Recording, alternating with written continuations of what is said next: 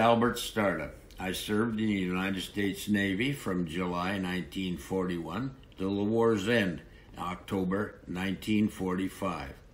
I began my Navy service as an apprentice seaman in 1941 and left as an electrician's mate first class in the submarine service at the termination of World War II in 1945. I later joined the United States Army in 1947 and served until my retirement in 1963. This video is a brief account of my life in the United States Submarine Service. I was fortunate enough to survive the war while in the submarine service. May God bless the unfortunate sailors who did not make it home.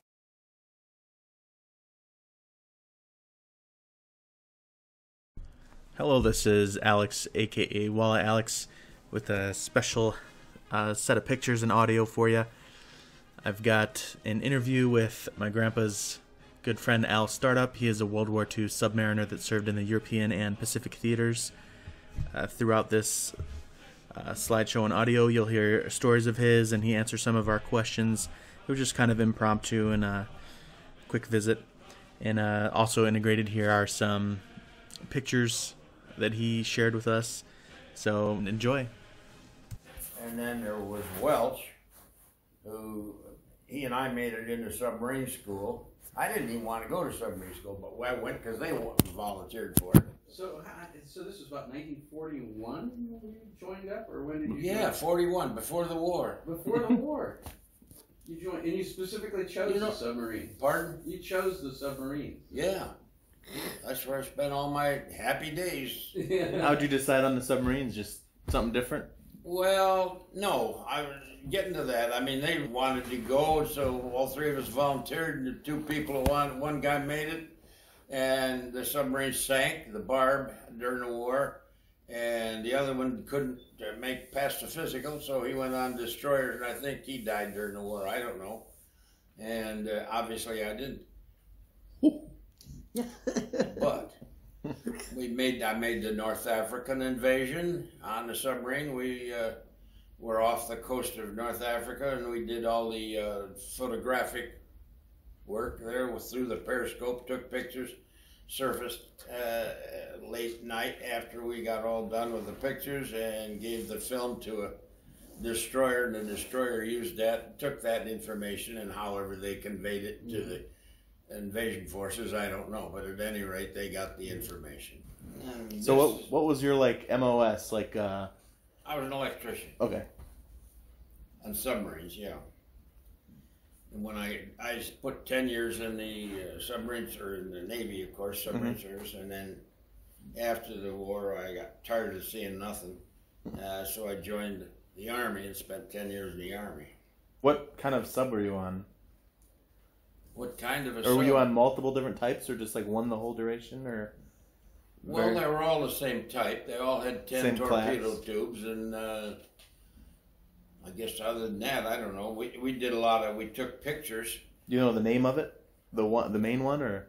Yeah, the one that I was on, the first one was the USS Shad. Shad. And the one that I put in commission, another one that was made in Manitowoc, Wisconsin.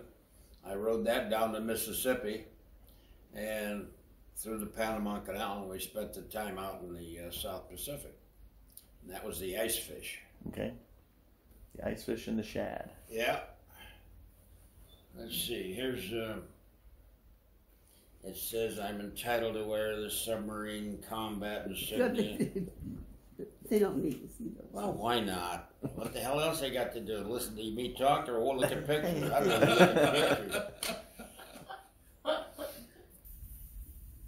Are these pictures of the subs? Those are the submarines. I know that picture was in Australia, down at Perth, Australia. That's where we went for the. You'd be out. The patrol runs generally run between, depending on what you did, but they were generally between 45 days and 60 days. And you'd go back in for refueling and any minor repair that had to be made. So you were in North Africa, then where did you end up? Perth, Australia, we operated out of. We over there made the. Well, I was over there when the war ended, and we ran all our patrol runs out of there, sinking all the Japs that we could, you know, that kind of stuff, and made some invasions and things like that. So you were in some of those big battles, like in the Coral Sea? Oh, sure. Yeah. That's one thing about a submarine, and that's one thing I always liked about a submarine. I mean, you come back in one piece. It's like yes or no. I wouldn't be minus a leg or minus this or minus that. I did lose a little brain power, but you know, that's all it was. And it was submarines have a tendency to teach you unification and cooperation. You either one guy could make a mistake on that boat and kill everybody. So everybody had to be. Before you gave them any job that was influential, let's say, in the outcome, you had to be qualified submarine man, and you had to know how to rig every compartment on that boat for fire, depth charge, surface, and dive. And that was before you could become a qualified submariner. Yeah. So you experienced depth charges at times? Oh, you bet. Oh, yeah? Yeah, they make your head rock. I mean, I came as close to being killed as I guess you could be without being killed. But one time we were being depth charged. And when these depth charges they look like, in fact, they call them ash cans. They're about, look to be, I'm guessing about that round, about 18 to 2 foot. And they set the depth on it. It's depth detonated. And they roll them off the back of destroyers and ships like this when they know there's a submarine down there and they're in the proximity. And one thing about it you learn is if they're far enough away that you hear it click and then boom, they aren't going to get you, because the sounds are two different frequencies, and consequently the click of being the higher sound travels quicker, and if you can hear that, you know they're going to miss you. But at one time we were submerged in battle stations, and all of our fuel tanks are open at the top. I mean, so as the fuel is used, seawater comes in, so you maintain the right buoyancy. Well, we were being depth charged, and it blew the top off of a valve. See, the valves all have, you know, you got the handle to operate the valve, and then the top part screws down on the main valve. And it blew the top right off of one of the valves, came across the compartment, and missed me about, I'm going to say a foot. And it went boom, just like that, and I said, thank you, Lord. That was about it. If you turn around and sink a ship, or whether you sunk them or not, I mean, if they picked you up on some kind of a sonar or a radar or something, why, you were going to catch it by somebody. Yeah, especially after you're shot at. Yes. If a surface ship wanted to depth charge it, you had to, they'd rig for silent running is what they called it, and it was silent, because any sound transmits like mad underwater. You can hear it all over. I know, like in the movies, they're like, whenever they're getting depth charged, they're like, nobody's even whispering. That's true. That's true. That's one reason they never feed beans on a submarine. I'm just kidding. How many ships did you sink? Oh Lord, I don't remember. They didn't figure it that way, to be honest with you, Hirsch. It was in tonnage, yeah. We got our share and then some, you know. But in fact, we made the invasions, a couple invasions, and what we would do is to just come up to the surface with the periscope, and there was a camera that fit on the periscope, and you'd take all the pictures of the coast and the defense areas that they had. And then we'd surface at night after you got them and give them to the surface ship, they would turn around and utilize them. So you got to go to all those invasions, like Guadalcanal and... Yeah, we made quite a few of them, but I mean, just for reconnoitering for information. Did you sink ships up there while you were there? Pardon? Did you sink any ships? Heck yeah. We got out and sunk ships. That's part of our job. Yeah.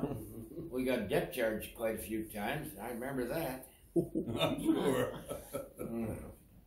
That must have been something. Well, they paid extra for it. I thought that was good. Than not being able to see, like, you're just, it's all. Yeah, if you have a tendency, even a remote chance of having claustrophobia, forget it. The submarines just, there wasn't that much room to move around.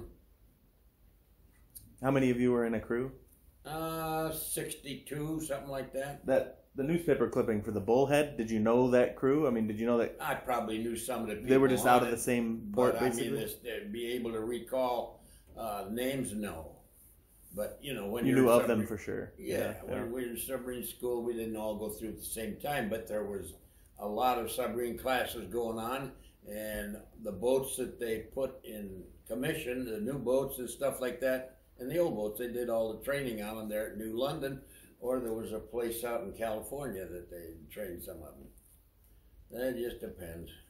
Were you ever in a position where they had you looking at the scope when you were looking at enemies, or was it always? No. And the only people that looked into the scope was the officers. Okay.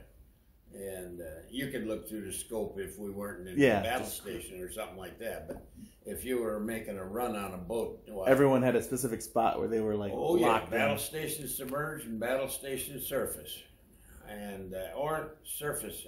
But at any rate, you had a place to be. Like battle station submerged.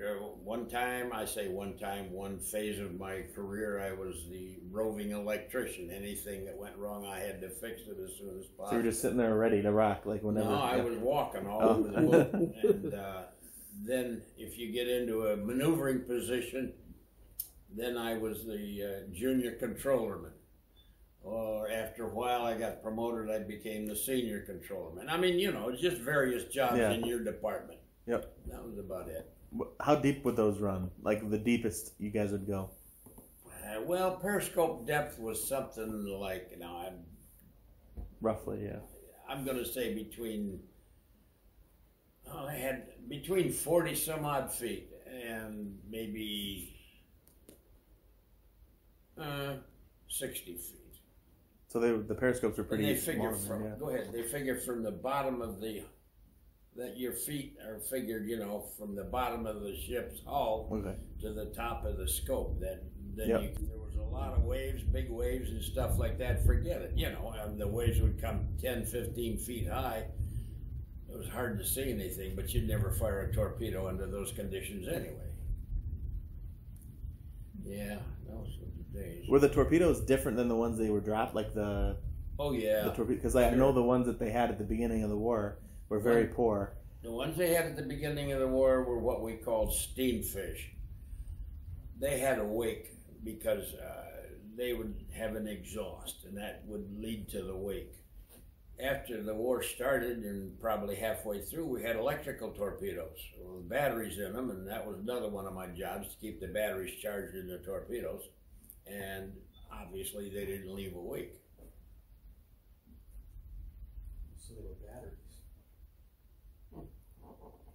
The torpedo was about, I'm thinking now, I don't remember. The older ones were 16 inches in diameter, and the bigger ones were 21 inches in diameter. Okay. Like, what was your range roughly? Like when you'd go out for 30 to 60 days or whatever it was. Like, how far away would you go from your base location? As far as they told us to go, hundreds, So you- 200, so you had quite a 300, big 400 range. miles. Yeah. Depends on what was going on. Yeah.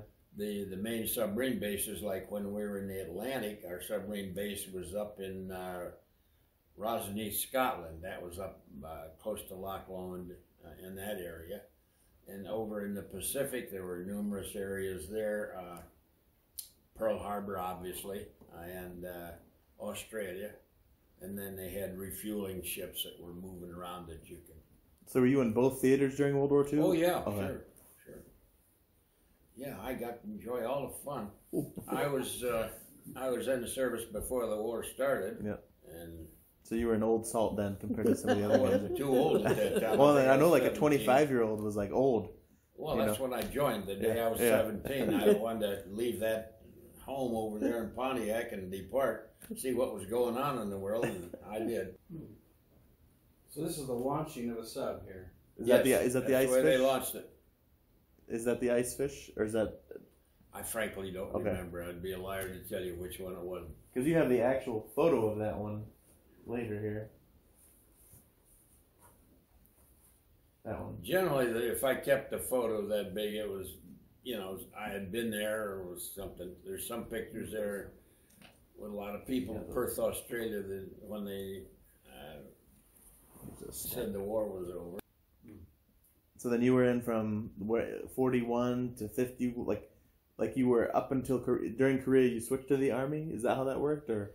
I got out of the service after the war, and then before the Korean War started, I got tired of just living in a can all the time. So I said, "To heck with it, I want to join the Army so I can see what's going on in the world." And joined the Army, and I was a radar repair in the Army. And then I got the warrant officer's rating and became a warrant officer.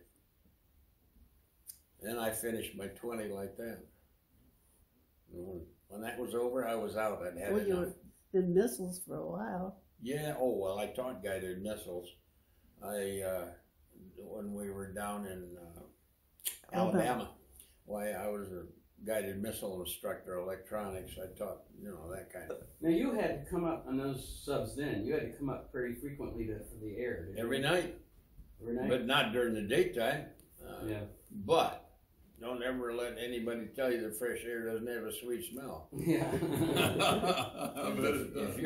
if you're submerged with a few other people for the day, and that's one reason that, like I say, beans was never in the formula for me.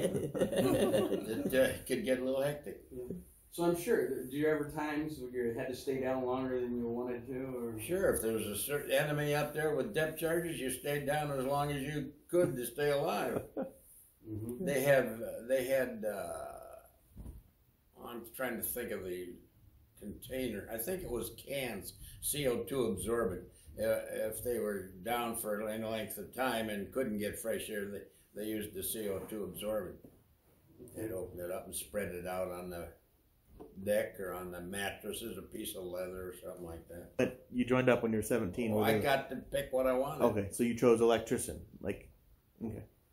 And then in the Army, I was guided missile electrician. Why electrician? Just interesting to you? I mean, Pardon? when you were 17, like electrician, why did you choose that then? Why did I choose it? I mean, you had an interest in it before? I mean, Well, yeah, because I lived out in the country and we had kerosene lights, and the radio, for God's sakes, was radio out of the car on a battery. you're like, give me all the power. I want it all.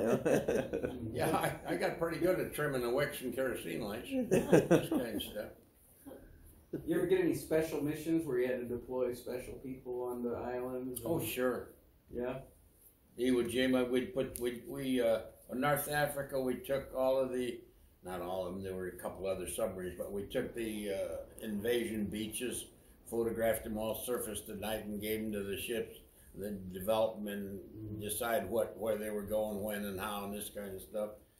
Yeah, and then we took pictures of Iwo Jima, stuff like this, before they invaded that. We'd surface at night in the day, and sometimes in the daytime you'd take pictures if there weren't any surface ships around, because the periscope going through the water leaves a little wake, and you didn't want to indicate. They knew we were in the area, for God's sakes, but I mean, they didn't know where.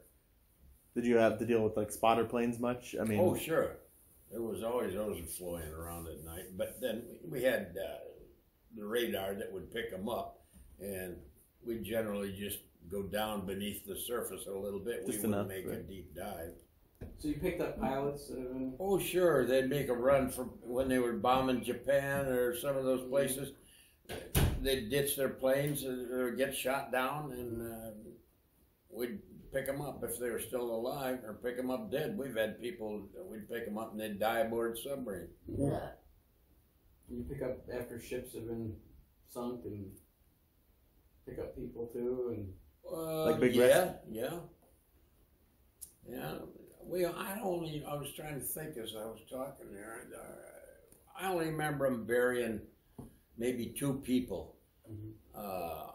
that we picked up that were pilots, and they were shot down. You'd pick them up, and we had 2 of them that died aboard the submarine, and we buried them at sea.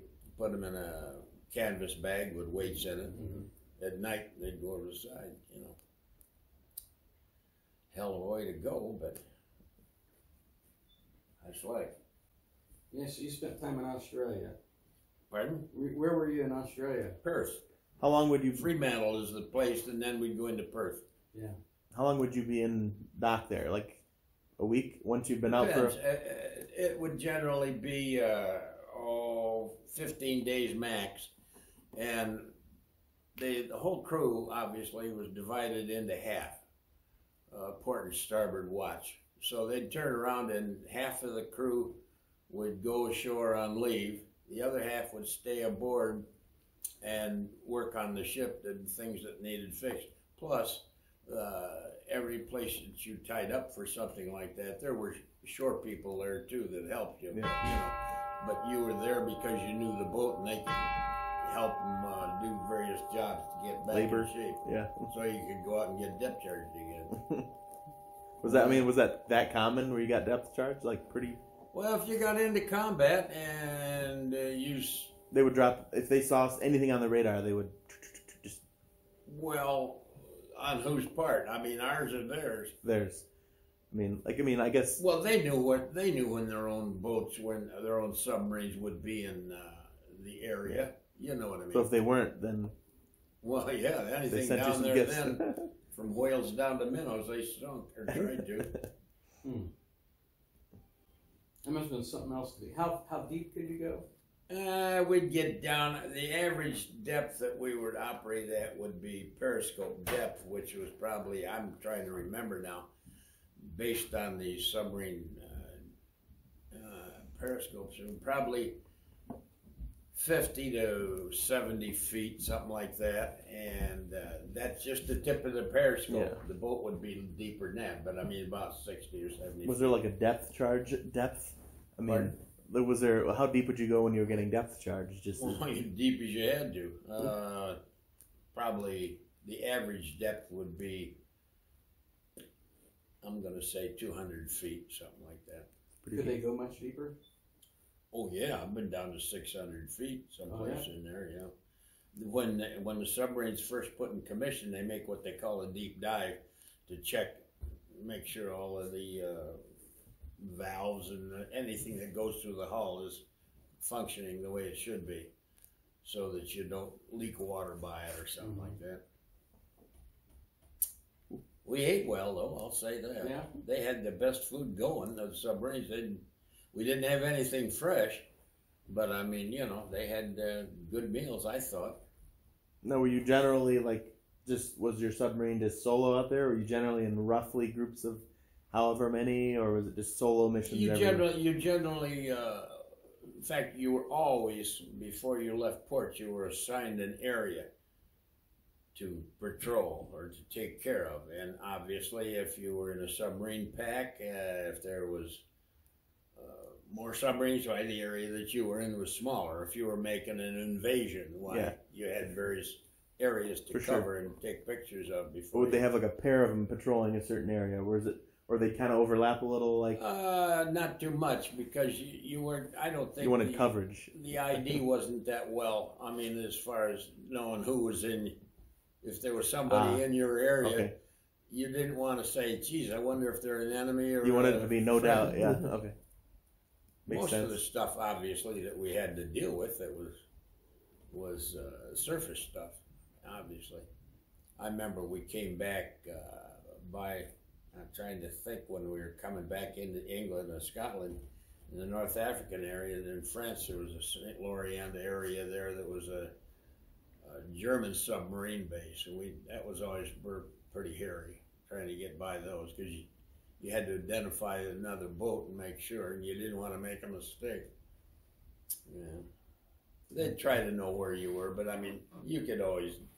Did you have contact with home base, or at least the sub-pack leader, or something? Oh yeah, it was all on a receiving basis, because I mean we didn't want to transmit because you can be picked up by the enemy too easy. But you could get the report every night. You'd come up and they'd have a general report. Okay. The various things that had gone off during the If day. something changed or something. Yeah. So how many were on a crew? Depends on the size of the boat, but generally the fleet type submarines were, like I said before, 311 feet 3/4 inches long, and they had a port watch and a starboard watch, so you had to have twice as many people aboard to operate, and then the officers had maybe 7 or 8 officers or less, depends, you know. But you say how many was in the crew? Depends on the size of the sub. The ORNS boats would probably get by with 40 people. We had maybe 60 to 80 on one watch, so I'd say probably around 100. What were your quarters like for you? What, just like a hammock? No, there was a steel frame bed that was hinged. I'm talking the ones on the bulkheads now. The port or starboard would come down like this, and there'd be a chain, and they were 3 high, and there was a row of those on the port side, a row of those on the starboard side, and in the center were bunks that were maybe 2 across, 3 across, something like that.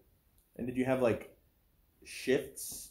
As far, I mean, like, was everyone up during the day and some up at night, or was it like some would be like half up a day? Submarines never went up in the daytime. I mean, at night, I'm talking sleeping. So at night, was there like a skeleton crew, like awake? No. You were either the port and starboard watch, and the way it worked out always when you were out was 4 on and 8 off. And the 4 on, I would be on the controllers. 8 off, I could sleep, or the other 8 off, I had to do maintenance work. Okay. And that went on for, like I say, around 60 days. Some as short as 40 something. So which one is you in these pictures? I'm having a hard time. Well, come on over and I'll show you. Are you the one that looks like he's 12? Probably the one that was scared. The one of them that does in the caption says, "I'm not." Right there. Okay, that's you. Yeah, that's me. How about this? Let me see. I'm not sure you're in that. I'm not in this picture. Yeah. Did you show them the one with the movie star? I can't remember who it was now. Yeah. Who was it? I don't know, honey. You got one. Oh, that guy there. Who is that? That's him right there. Oh, I know that, but this guy. I don't know.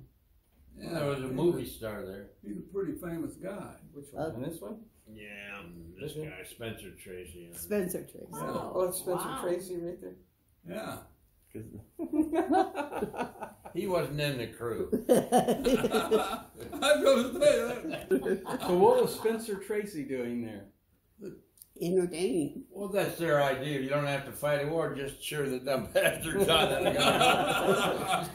USO. That's true. Can he pick himself out in that one? That's Spencer Are you in Tracy. this That's one? him.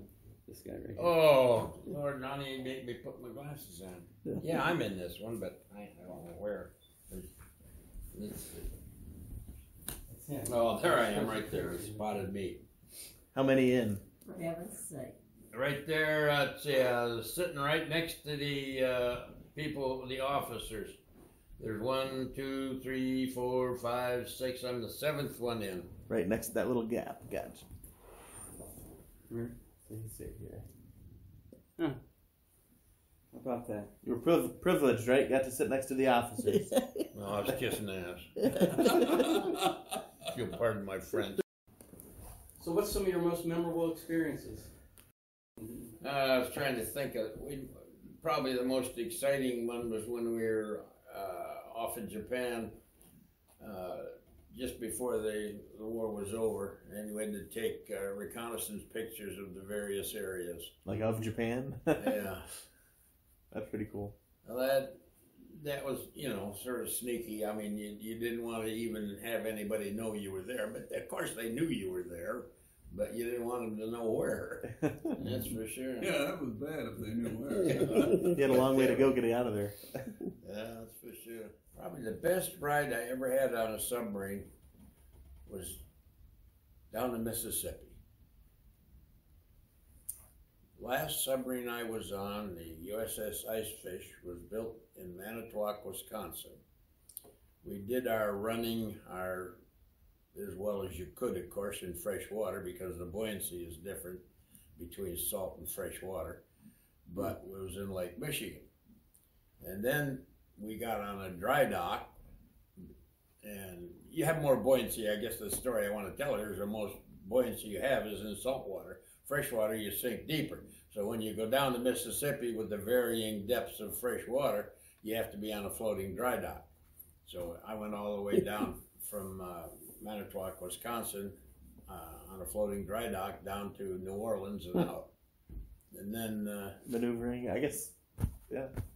That'd be pretty interesting. I guess they saw it a lot then, maybe. I was going to say it'd be an interesting sight to see a sub going down the... Well, it was on a floating dry dock and the war was on, so they expected crap like that, you know, up and down. Then you'd get down into, we were going into the South Pacific, but of course you'd go down there and put you in fresh water, and you had to turn around and figure your buoyancy and everything all over again and perfect things, and you know. Then you go down, go through the Panama Canal. I've been through that about 5 times in various things. That was quite a haul to get over to the Pacific then, wasn't it? Oh yeah, sure was. Go through the Panama Canal and you'd go on out and you'd end up probably out maybe Pearl Harbor, and then you'd refuel, get torpedoes and this kind of stuff and supplies and head out. Then the next time after you got out of your patrol run, you'd pull into the various islands that were ours, but the ones you liked going to the best was Australia. Did they send you right back when the war was over? Pardon? Did they send you right back to the U.S. when the war was over? Or did you have to hang around over there? Nah, the war was over. We left Australia as quick as we could get out. In the sub, or just they flew you out, or? No, I rode back on a tender, but some of them rode back on a sub. I mean, they rotated a certain percentage of the crew. It was just built into the law that so many of the crew were transferred every time they'd take new people aboard. I mean, I guess they didn't want you to burn out when you're out in combat on the sub, you know. So they rotated you. Okay. Yeah, I rode a tender back. Then I operated out of the Aleutian Islands for a while. Proud of self-out. Did the whole thing. Oh yeah, never a dull moment. When you were in the subs, could you were they heated? I'm assuming Were they what? Heated? I mean, climate controlled at all? I mean, You don't have to really worry about heat in a submarine. It's the odor of your fellow shipmates. well, if you were in the Atlantic, Atlantic versus Pacific, could you feel that it was warmer? Colder water? Yeah, I mean. Yeah, not too bad. But you see, when you're submerged in a combat zone, you're not running the air conditioner and stuff like this. So it's warm. It's going to be hot. You bet. You can tell when you're in hot water or cold water. Real cold. I mean, not a few degrees temperature, but you can sure tell if there was a big change. That's for sure. So when you were running at night on the surface, if there was a storm, it was a pretty rough ride out there. Oh yeah, but you had to get the batteries charged regardless. So in a sub, that must have been really rough. Just hold on. Well, yeah, I've seen stuff like that. I've seen storms like that at night, and you don't just walk like this. You hold on to stuff as you go, or you're going to tip over. I do that now. I do too. Yeah, I thought she'd been on submarines. No, I don't. You don't do that. Not too bad anyway. Yeah, although that was a good life, really and truly. I enjoyed it. I mean, other than being depth charged or trying to be somebody trying to kill you. Other than that, well, it wasn't bad. Everyone was just doing their job. They were too, right? You're doing your job, they're doing theirs. Yeah. You all ever put some torpedoes into a Japanese carrier? Do you remember? Bigger ship? We've tried, I don't remember specifically, but yeah, we've had successful runs in sunk ships, but I didn't know anybody aboard the ship, and I don't know the name of it. My job during battle station submerged was on the controls. I mean, what the hell? how quick from when Pearl Harbor happened? Like, how quick were you? Like, I mean, were you already deployed before then? No. Pearl Harbor. Where was I when Pearl Harbor broke out? Hell, I don't know. I was out of submarine school, but I mean, I don't know. How fast after that were you in the action? I mean, like, did they have you going places? I guess I don't know. A couple months. I mean, I had. Okay, now I remember. I put 2 submarines in commission. The one submarine I put in commission, the first one was the Shad, and that was out of Portsmouth, New Hampshire. And I remember hearing about the, aboard Pearl Harbor and all this kind of stuff. And then probably it was a matter of weeks, and we were sent over to Europe and England, and like I said, the Rosny, Scotland area, and operating out of that area. Okay. And I made some, I don't know, 3 or 4 patrol runs out of there. Each patrol run was probably the average of 50 to 60, 65 days. Then after that, I was sent back to the States. They generally rotate the people, if they can. And I got to leave. I went home and then picked up a new submarine in Wisconsin. And they finished building that thing, and we gave it all of its sea trials out in Lake Michigan and that kind of stuff.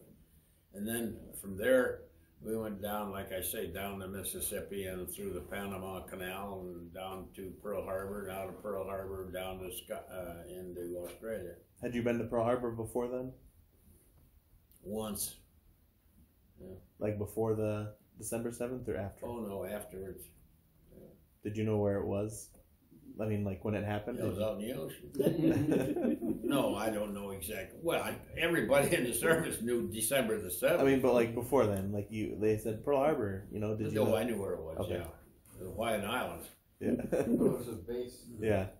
So what did it look like when you got there? Had they got it all cleaned up yet? Or Oh no, the Arizona's still sunk and stuff like that. There was debris all over the place when we got there. Mm-hmm. Then there was, what was the name of that field? Hickam Field, or I think it was down there. That was pretty well beat up, Mm-hmm. Yeah, those were the days. Or did you ever go into like where they had a big battle and like through the area where they recently had a big Yeah, we were in some of them. I mean, yeah. There was, we chased another submarine all around northern part of England and Scotland trying to find it. Never did. And like I say, made the North African invasion and made the Iwo Jima invasion, stuff like that. Mm-hmm. Generally, our action in the invasions was to reconnoiter, that kind of stuff. And we picked up like a pilot would be down, shot down someplace, we'd pick them up, this kind. If we were lucky enough to find them, but never like a ship. Lucky enough to be found, like a ship that was sunk, an American ship. Did you ever have to go in and find those people, or I mean? There was. Because they probably had those PBYs, the Catalinas, the big planes, do that more. Oh yeah, but it depends on what area you're in. True. I was thinking coming back from Europe one time, coming back from England at the beginning of the war, there was a ship sunk up in that area with a lot of people on it, and we got some of the people. Okay. Put them ashore. Did you have to go up on top and help them in, or? Yeah. They weren't swimming down to us. I mean, like you personally. That's for sure. Yeah, then we dumped some off. I was trying to remember as I was talking. Every now and then you'd pick up an aerial crew or something. I think, was it? Plane that went down. We put them ashore in some area in northern Canada. I was coming down, trying to think of the name of the town or the name of the port, but I can't remember it. But we'd pick up 4 or 5 people and put them down there. Did they give you any training, like if a stub got stuck on the bottom? Didn't they have a way to recover or open up? Well, I know they had those, like there was like a room that would pressurize and fill with water, and you'd maybe have a bag you had on yourself, or that would inflate and would pull you up to the top. there was like in the ships. I know I'd read that they had, maybe that was a later model. I don't know, but one of the ships like totally was disabled, and they had to like they didn't lose power because they still had lights, but they had to go to this section of the sub. But they would lock the door, then it would fill with water, and then they'd grab this bag would inflate, and they'd shoot them up to the top. The bag, the monster long, yeah. There were some ships like that went down, or some subs, not very many, because the stuff in the South Pacific and out in the middle of the Atlantic and stuff like that, it was too deep. You couldn't come up. It was a unique circumstance. Yeah, it was. If it's deeper than that, you might as well give it up. Mm-hmm. That's for sure. Plus the fact, once you got to the top, what the hell do you get to do? Stay around and drown? I mean, you know. That's about it. There's Unless nobody you were to lucky find not down to get there, is picked there? up. Well, at least in the Pacific, maybe near an island, and maybe the natives wouldn't eat you. I don't know. No, it depends. I mean, there's some spots in the Pacific that are too deep to come up, some in the Atlantic, and you know what I mean. But did they all have the capability to do that? I mean, like, Pardon? did you get the training on how to do that, or? The only thing you did in submarine training was they taught you how to use the Monson lung. That's and what it was was mandatory that you make, for example, it'd take you out in the day, and if you notice New London, Connecticut, or some of the places, and they have it looks like a tall silo, and it's over 100 feet tall. Well, in the center of that thing is a rope or a line, and you go down.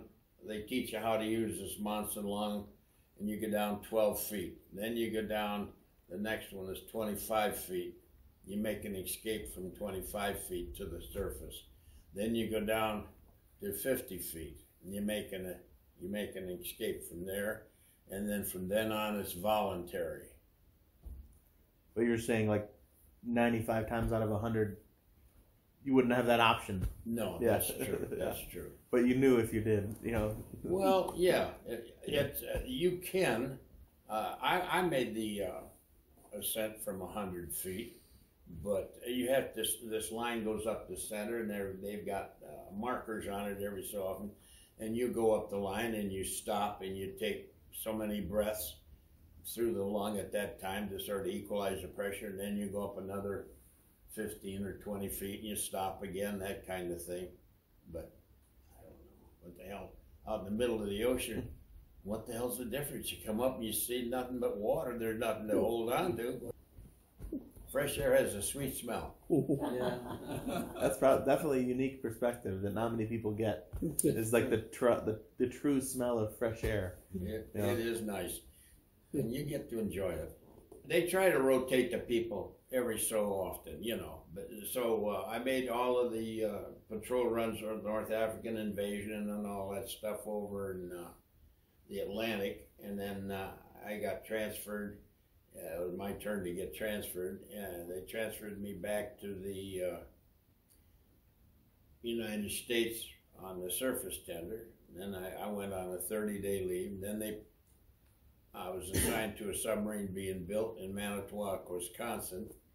So while you're there, you go to the classes and you learn the boat that you're being, placed on. Then they allowed everybody to have a 30-day leave just before the boat went down to Mississippi. But I went down to Mississippi on it, so I didn't get the 30-day leave. I wasn't married. They tried to pick the guys, that didn't have Could have something to do. Yeah. And I rode that thing down, and then you got into the area down there at the base of the Mississippi, and you went to training. You see, when you're operating out in fresh water, the buoyancy is different, so everything changes on the boat. You have to, times that the tanks are pumped and this kind of stuff to keep it, to keep the equilibrium up, or buoyancy in the proper area. And then you went through the Panama Canal, and you went down to Pearl Harbor, and then you'd get down there and you'd make some more runs. And when I say runs, I mean you'd go out in the daytime and get the sub all buoyancy, all your always stuff something fixed up, get it ready for that area, salt water, water temperature. And then they'd load up the live torpedoes and you're off and running. Did you always have even when you were going to your patrol area, did you always have something to do? I mean, you were always doing 4 something. on and 8 off. I mean, you were All always the time. going. I was on, if depending on what job you had, of course, but you always had something to do. Like when I was first out there, and I was just a greenhorn, so to speak. Why, I got to water the batteries and take care of them and do electrical maintenance work, that kind of stuff. And then this was on the 16 hours that you were off. The other job, they'd always assign you a battle station surface position and a battle station submerged. And then it would be normal running submerged, and this kind of stuff. One time, I say one time, for maybe one patrol run, I'd be on the water manifold, which you pump water from one tank to another to get the equilibrium. If you fire a torpedo, you lose so much weight, so you have to compensate that to keep the boat level, this kind of stuff. Battle stations submerged is different, battle stations all the time. There's always something to do. You had to learn to, before you got your submarine pay, you had to learn to read every compartment for fire, depth charge, surface, this kind of stuff. All the valves, which ones are open, which ones are closed. So when they got you guys involved when you were building it, you knew it instantly from one end to the other. You did, but you sure couldn't remember every valve on a submarine. You know what I mean, unless you utilized it. And then when I was, before I had a lot of experience electrically, why I'd operate the trim manifold, which was all water. You'd open this valve, shut that valve, start the pumps, transfer the water around. Every time you fire a torpedo, the bow would come up or have a tendency to be more buoyant because of the loss of weight. So you had to shift water from aft to forward to keep the submarine still on an even keel. Great. Never a dull moment. Yeah. So that was like your battle station submerged was doing that. The difference between battle stations and submerged and battle stations surface was obviously we had a deck gun and you had people on machine guns. I had that job for a while. Did they ever use those? No, I never did. Yeah. We never. My idea of living is to keep a submarine submerged. Yeah. Because you're on the surface, you don't stand a chance, really and truly, with any boat with a good deck crew on the guns. We had on the first boat I was on, they had a 3-inch deck gun, and then the last boat I was on had a 5-inch deck gun.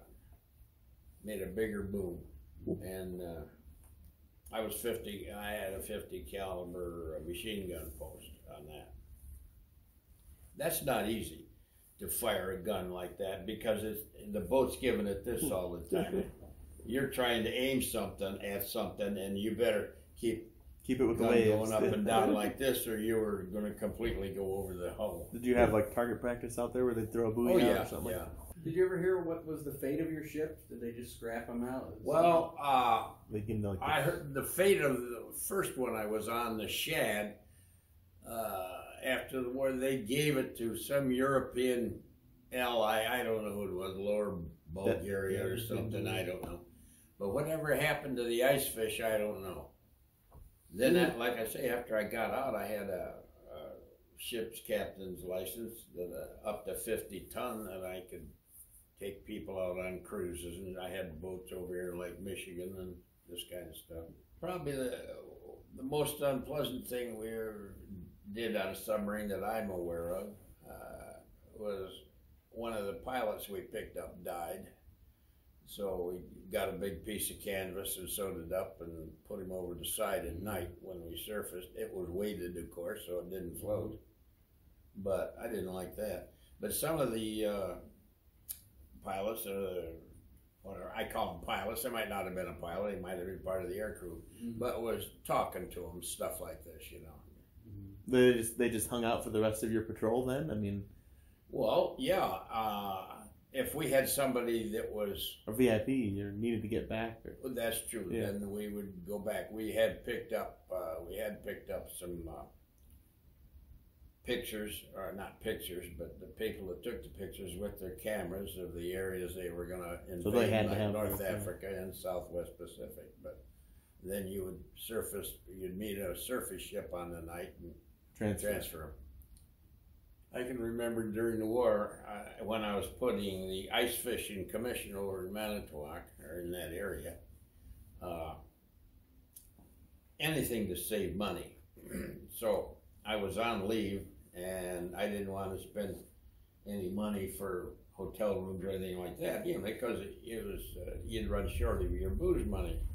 And I went down to local jail, and they give you a cell at night for nothing. Are you serious? I'm serious. And so when I went down to this jail, and sure, you can spend the night. I went down to this one little place. They had a cot in it, one little room, and wash basin and bars, you know. But when I got in the damn thing, clank, he shut the door and locked it. And I said, well, what are you doing that for? You know, and he says it's a state law that if there's anybody in the cell, that has to be locked.